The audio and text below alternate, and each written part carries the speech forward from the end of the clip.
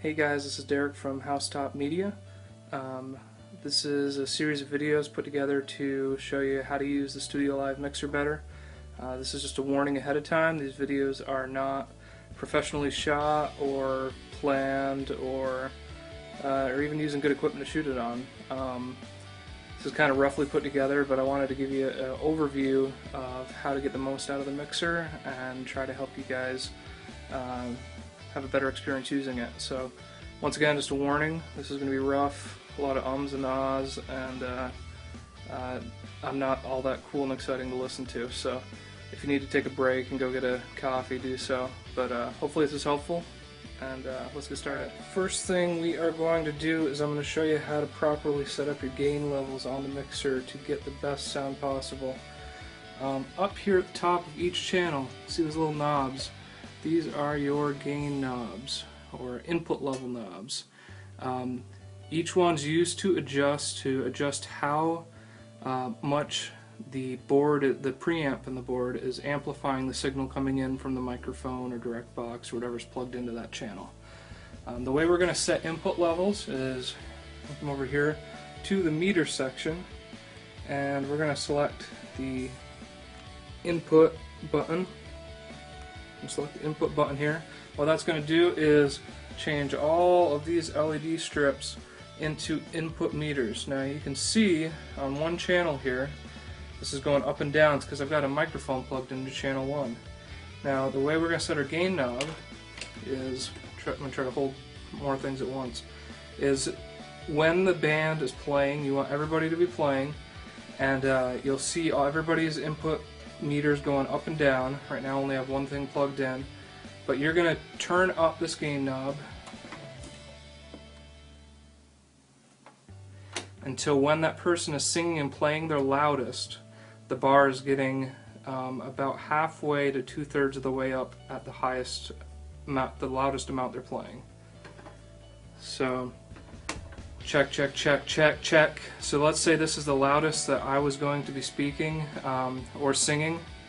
And this is a pretty good level right here. You don't want it going higher than that.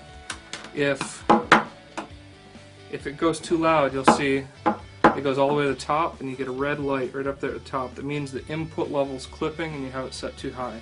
So you want the input levels all to be set about halfway to 2/3 of the way up when the person is playing their loudest on the instrument.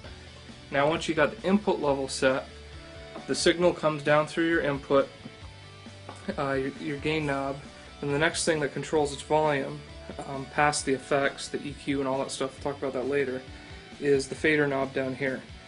And so the way we're going to set up a mix is first thing you're going to do is set all the gain knobs for all of the channels.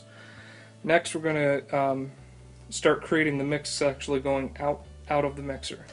We're going to take whatever channel, whatever instrument or vocal is going to be the loudest in the mix. It's going to be the bass they build the mix upon, and we're going to turn that one up to the U, which is the unity, and that black bar across. In my mix, usually the drums is the most dominant thing that I start and build the mix around.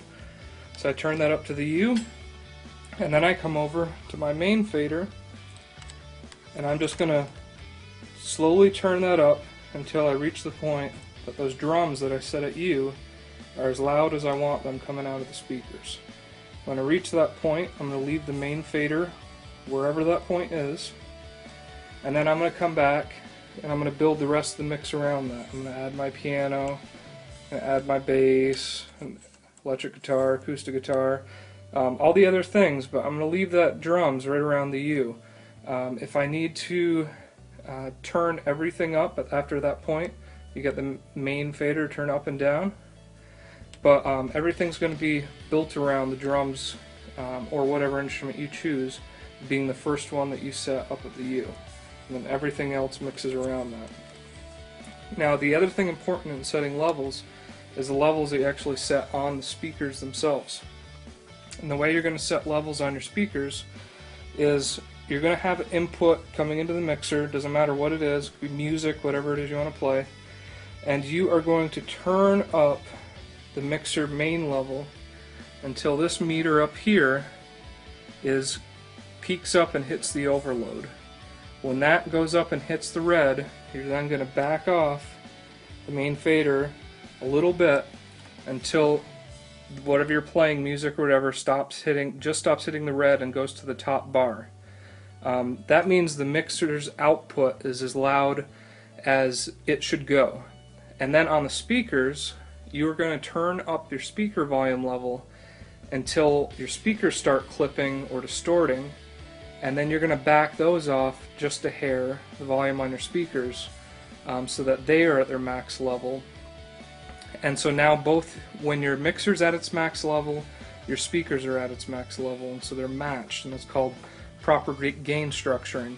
Now if you have an issue where you have your speakers cranked way up, but you are still not maxing out on your speakers, if you are coming out of the mono output for your speakers, there's this level knob here, and you're going to turn that knob up to increase the output from the mixer after that point that we showed that meter. So if the meter's at its highest and your speakers are turned way up and they're still not getting very loud, you're going to increase this level knob. If you're going out of the stereo output, you're going to take this knob, the level knob on the stereo output, and turn that up. And that's the basics for structuring your input levels. Start with a gain always when setting up a mix. Gain levels, push the meter button, check the input levels on all your instruments and vocals. Make sure that when everyone's playing their loudest, I usually have them practice their first song be their loudest song, and have everybody's levels hitting about half to 2/3 of the way up on the meters, and adjust the knobs at the top to get that. Then from there, we set whatever instrument is going to be the core that we build our mix around, we set that to unity. Then we bring up the level until that instrument is as loud as we want in the speakers, and then we build the rest of the mix around that.